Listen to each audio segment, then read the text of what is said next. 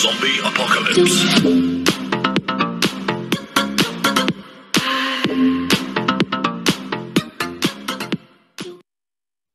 Hello everyone, welcome back to Eco Talks with Sneha Manarikar. In this session, I'll tell you some important tips for tomorrow's PhD CET. So first, let me tell you important concepts from each topics. First one is microeconomics. Before going to exam, have a look on these topics from microeconomics, that is utility, two schools, cardinal and ordinal schools, and which are the economics in the both cardinal theory and ordinal theory. Next is the indifference curve, PPC curve, these definitions, and what are the point of what is meant by point of tangency between the isocost and indifference curve. Then increase in demand, decrease in demand, and extension and contraction of demand. So have a look on these graphs. The next important concept is elasticities. On linear demand, what is the elasticity of demand and how it is calculated.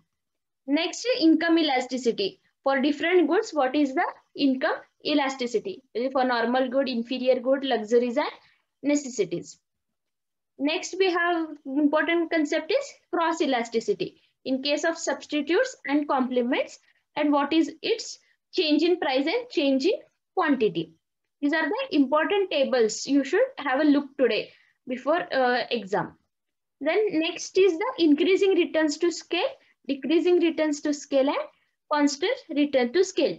When it is called as increasing returns to scale, depending upon the distance between indifference curve. So that all points just once revise. Next is the relationship between the cost, the marginal cost, average variable cost, and average total cost. These all things I have covered in the previous videos. Then what is the relationship between the production curves and cost curves? They are the mirror images. So question may be asked like, when MPP is increasing, what happens to the marginal cost? So for this, remember, just have a look on the graph of production curve and cost curve. Next is the in market structures. Now, what is the break-even point? What is the shutdown point? So this is the important graph. Then next is normal profit, supernormal profit, and loss. When a firm incurs normal profit, when a firm incurs supernormal profits, and what is the condition for incurring losses? So have a look on these three graphs. Next, the topic is macroeconomics. In macroeconomics, first major important concept is national income. Different definitions of national income like GDP, GNP, disposable income, taxes. Those all just have a look on the definitions on the various concepts under national income. Then types of unemployment, structural, classical. Just have a look on the definitions. Then consumption and saving. That is average propensity of consumption, marginal propensity of consumption, average propensity to save, and marginal propensities to save. The formulas and the relationships.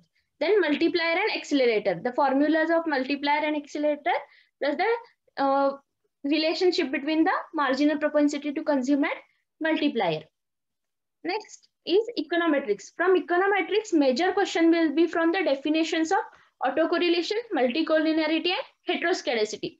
Sure, last year, we are autocorrelation, multicollinearity, as well as heteroscedasticity. Three definitions were asked in the different set. Like for autocorrelation, it was the direct question. In multicollinearity, it was somewhat different. In heteroscedasticity, that what will happen if assumption of homoscedasticity is not followed? Such types of questions will come. So please check the definitions of these three concepts. Then blue, that is best, linear, unbiased, and efficient. What is meant by these four assumptions? Then which are the various tests for autocorrelation, multicollinearity, heteroscedasticity? For example, for autocorrelation, we have Durbin-Watson test. Likewise, for multicollinearity and heteroscedasticity, we have different tests. Just have a look which tests are for which which concepts. Next is from statistics.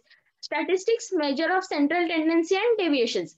Central tendency is mean, median, mode, and deviation is about the mean deviation, standard deviation, range, coefficient of variation, just see the definition and its formula. Then regression and correlation, which is dependent on origin of scale and change in scale and origin, that you see. Then what are the coefficient of regression and coefficient of correlation, the range of the both. And in distributions, there is binomial, normal and Poisson distribution. What are the criteria when which distribution is used? These are the important points to be looked for in statistics. Next is production economics.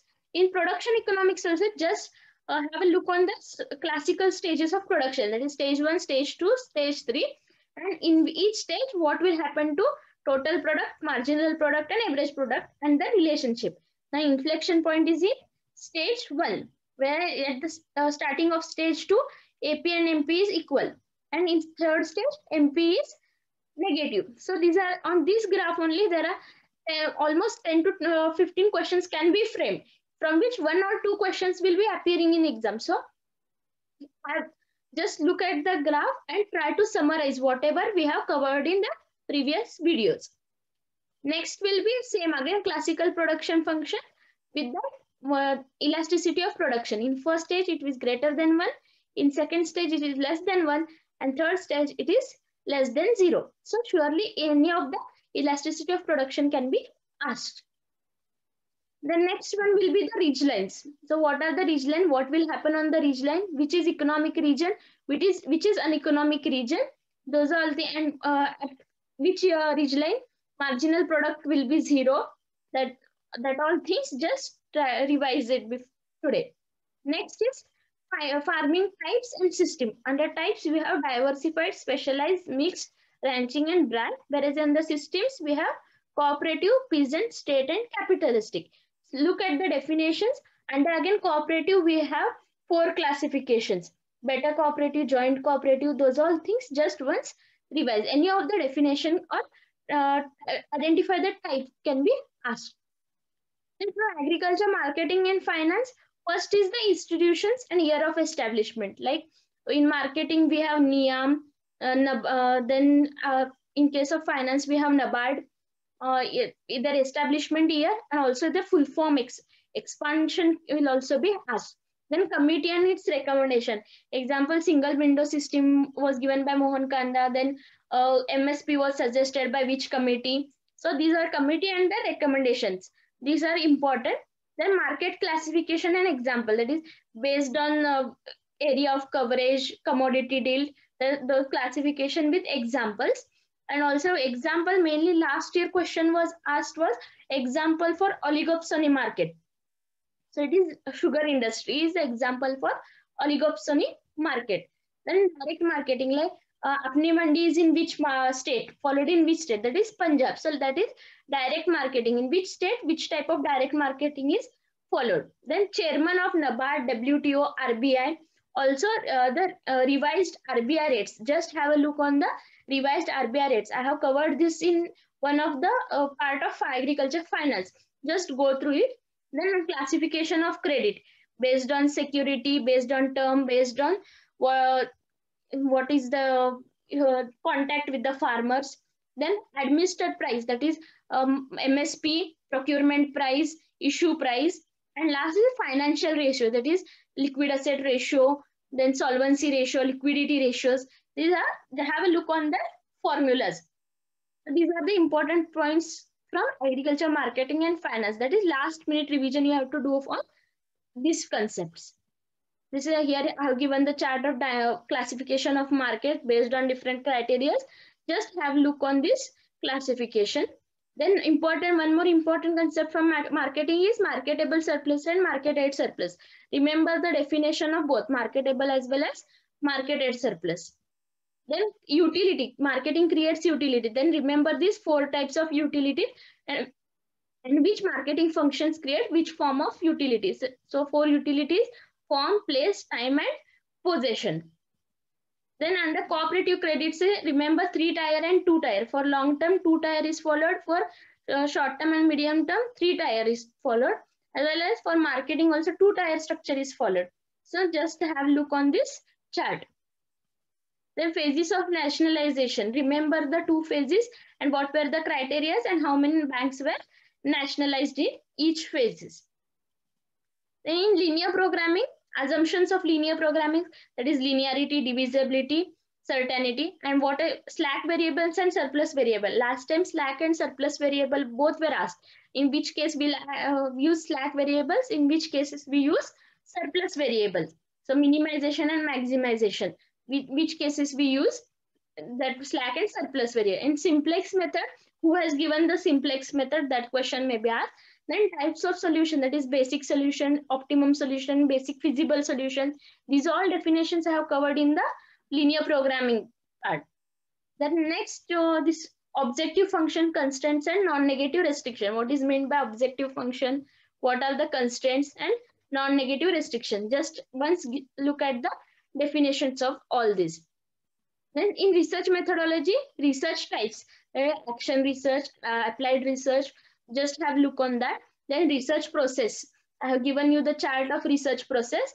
Have look, that is from identification of problem till the report writing. Have a look on the research process and tools of data collection. That is observation, interview, personal interview, telephonic interview, mailing questionnaire. All this that we have covered in the today's video itself. So have a look on this research methodology. Then important points to remember, read the instructions on admit card carefully. Then while going to exam, don't forget to carry your admit card, black ball pen, sanitizer, water bottle and mask. And try to reach exam center at least 30 minutes before the exam. Then while filling the answer sheet, fill it correctly, like your seat number, whatever your roll number, then questions booklet number on answer sheet and answer booklet number on question paper. That is a very important. Don't hurry to write the your seat number or roll number on the answer sheet, because you cannot use the whitener or anything. Once you have done the mistake, your whole exam will be ruined. So be very careful while filling your answer sheet. Then don't miss the question number. As your exam is now offline mode, what will happen if you don't know any answer? Suppose for 10 number question, you don't know the answer, then you know the answer of 11th number. Just while marking the 11th number answer, just see that you have left the row of 10th number. Otherwise, instead of marking in front of 11th number, you have marked for 10 number, your further whole series will get wrong, even though you know the correct answer. So don't miss the question number. While answering, see the serial number correctly and stay calm and have patience. If you don't, you are not remembering anything, just read the question twice, thrice. So you'll certainly remember the answers by seeing the options. And if the options, if the question is very confusing, try to go by elimination method. That is, read the 4 options, try to eliminate one by one option, so you can reach the appropriate answer. And there is no negative marking. So don't leave any questions. Just answer all the questions. You have enough 2 hours timing. 2 hours time you have more than enough. You can cover all the questions. Don't hurry. Don't answer in hurry. Read calmly each question. Sometimes, many times we miss not word. So which are not the characteristics of market.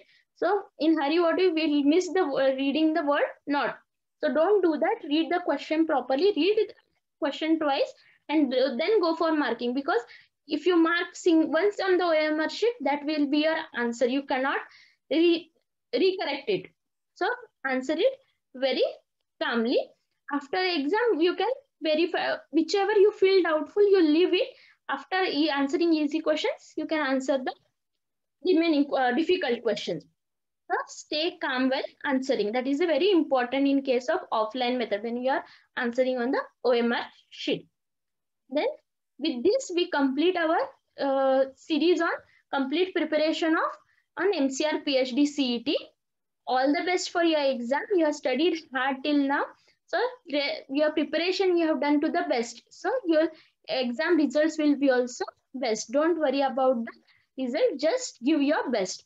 All the best for your exams. And thank you for all your support throughout the series. And after this series, now I'll come with in detail explanation of each topics. Like whatever was the syllabus for MSc that will be covered in the upcoming series. So don't forget to watch the upcoming videos. Be in touch, and if you have any doubts or any queries after the exam, you can ask me in the comment section. Your all queries will be surely clarified by me. So, and also share the channel with the upcoming aspirants for the PhD CT, also with the MSc students, because for them also same syllabus is there. So share with the all the MSc economics students, so that it may help them in preparation not only for PhD CET but also NET. I'll start series on also for NET, that is ICR NET. What are the important questions, how to study, all the whatever study material is required, books, best books for reading, those all will be covered in the upcoming videos. Stay tuned on my channel EcoTalks, and share with all the economics aspirants who are studying for various exams. Don't forget to like, share, and subscribe. All the best for your exam.